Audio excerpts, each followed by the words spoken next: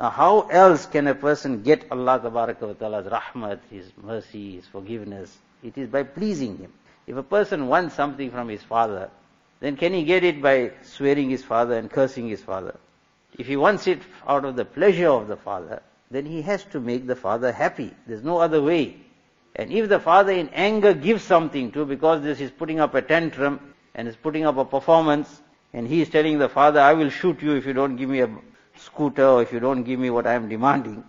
So then the father says, take it. He wants money for drugs too, sometimes the father gives it because the father fears his life. There are so many cases the fathers tell. They say, what else must I do?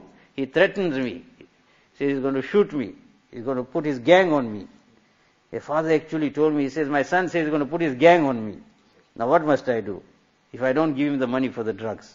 So now in such a case, if the father has to give it also, has he given with his happiness?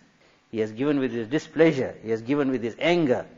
And if it is possible, or if it was within his power, he would have given him a good hiding and a good beating.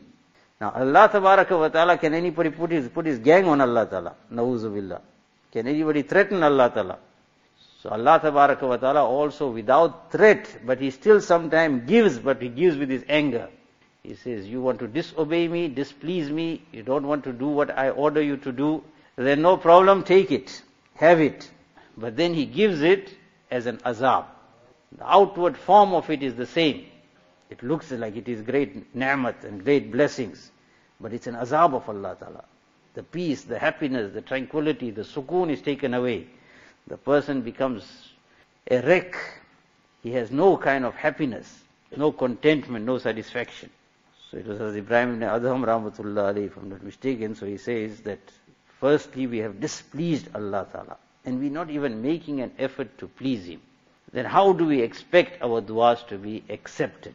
How do we expect our du'as to be accepted if we have displeased Him and we are not even making the effort to please Him?